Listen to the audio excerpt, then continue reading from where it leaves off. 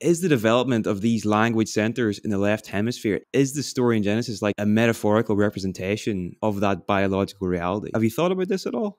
Oh, yeah, absolutely. I mean, when you consider that the fall of woman is that she is now thinking, and in that thinking, rational left brain, the pursuit of knowledge is the fall. If we look at mankind, if we look at animals, the distinguishing factor between typical mammals and the human mammal is the cerebral cortex, the outer undulated, convoluted portion of our brain. And although other mammals have cortex, ours is about twice the thickness and believed to have approximately twice the function, which brings in thinking and analysis and information organization and categorization and all these skill sets that separate human from most other mammals. So as we think about the fall of mankind, it is that tree of knowledge which comes in with that rational thinking. To me, that is definitely when the left thinking portion of our brain comes on. We really define ourselves as individuals